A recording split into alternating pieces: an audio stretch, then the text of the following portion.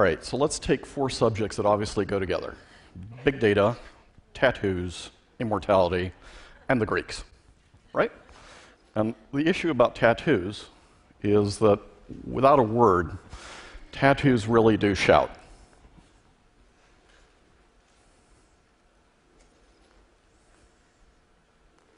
So you don't have to say a lot.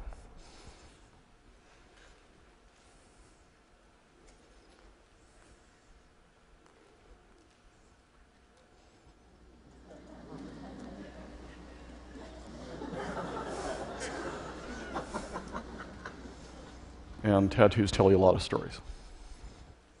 If I can ask an indiscreet question, how many of you have tattoos? A few, but not most. What happens if Facebook, Google, Twitter, LinkedIn, cell phones, GPS, Foursquare, Yelp, Travel Advisor, all these things you deal with every day turn out to be electronic tattoos? And what if they provide as much information about who and what you are as any tattoo ever would? What's ended up happening over the past few decades is the kind of coverage that you had as a head of state or as a great celebrity is now being applied to you every day by all these people who are tweeting, blogging, following you, watching your credit scores, and what you do to yourself. And electronic tattoos also shout. And as you're thinking of the consequences of that, it's getting really hard to hide from this stuff, among other things, because it's not just the electronic tattoos, it's facial recognition that's getting really good. So you can take a picture with an iPhone and get all the names. Although, again, sometimes it does make mistakes. But that means you can take a typical bar scene like this, take a picture, say, of this guy right here, get the name, and download all the records before you utter a word or speak to somebody, because everybody turns out to be absolutely plastered by electronic tattoos. And so there's companies like Face.com that now have about 18 billion faces online. Here's what happened to this company. There are other companies that will place a camera like this. This has nothing to do with Facebook. They take your picture, they tie it to the social media, they figure out you really like to wear black dresses. So maybe the person in the store comes up and says, hey, we've got 5 black dresses that would just look great on you. So what if Andy was wrong? Here's Andy's theory. What if we flip this? What if you're only going to be anonymous for 15 minutes? Well, then, because of electronic tattoos, maybe all of you and all of us are very close to immortality, because these tattoos will live far longer than our bodies will. And if that's true, then what we want to do is we want to go through 4 lessons from the Greeks and 1 lesson from Latin American. Why the Greeks?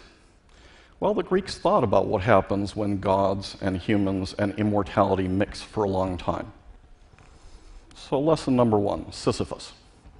Remember, did a horrible thing, condemned for all time to roll this rock up, it would roll back down, roll back up, roll back down. It's a little like your reputation. Once you get that electronic tattoo, you're going to be rolling up and down for a long time. So as you go through this stuff, just be careful what you post. Myth number 2, Orpheus. Wonderful guy, charming to be around, great partier, great singer, loses his beloved, charms his way into the underworld, only person to charm his way into the underworld, charms the gods of the underworld, they release his beauty on the condition he never look at her until they're out. So he's walking out and walking out and walking out, and he just can't resist. He looks at her, loses her forever. With all this data out here, it might be a good idea not to look too far into the past of those you love. Lesson number 3, Atalanta. Greatest runner. She would challenge anybody. If you won, she would marry you. If you lost, you died. How did Hippomenes beat her? Well, he had all these wonderful little golden apples, and she'd run ahead and he'd roll a little golden apple. She'd run ahead, he'd roll a little golden apple. She kept getting distracted. He eventually won the race. Just remember the purpose is all these little golden apples come and reach you, and you want to post about them or tweet about them or send a late message. And then, of course, there's Narcissus. Nobody here would ever be accused or be familiar with Narcissus. But as you're thinking about Narcissus, just don't fall in love with your own reflection. Last, a lesson from a Latin American. This is the great poet Jorge Luis Borges.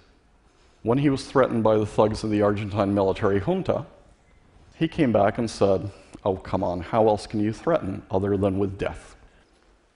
The interesting thing, the original thing, would be to threaten somebody with immortality. And that, of course, is what we are all now threatened with today because of electronic tattoos. Thank you.